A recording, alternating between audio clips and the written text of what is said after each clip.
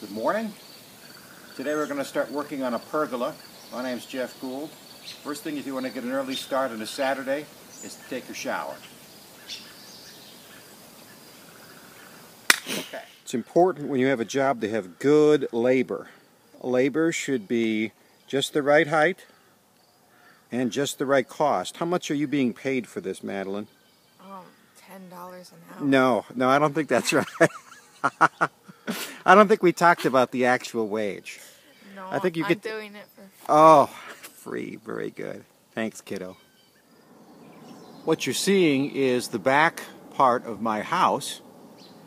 If you look at pergolas carefully, you'll see that they must tie into adjacent structures. That means that the base of the pergola will have to be about that high. The roof will have to be about even with the eave of the house, and that is 12 feet or so. So now we know how big the base pillar has to be and how tall the roof of the pergola has to be. Now let's look at our materials.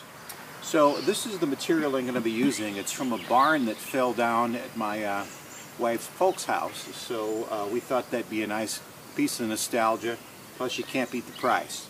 The beams we have are different sizes. These are 8x8s, and I have a few of those, just 2 of them. Sadly, they will only give me 7 feet tall beams.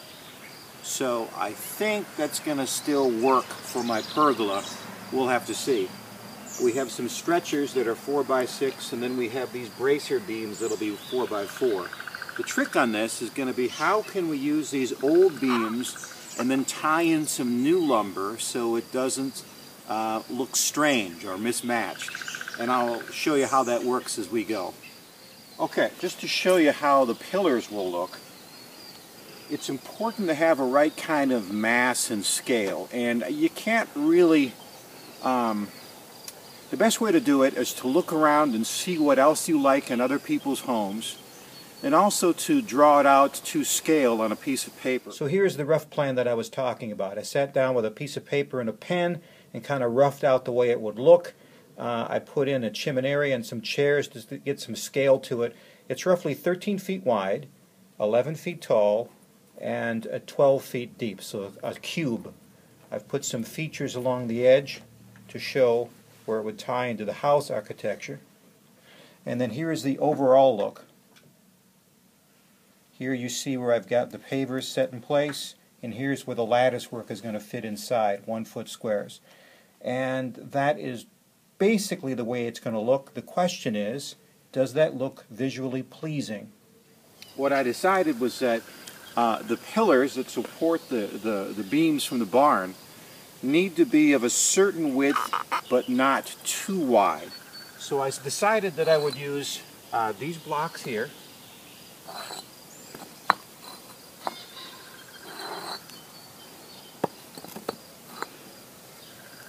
And then build them up like so.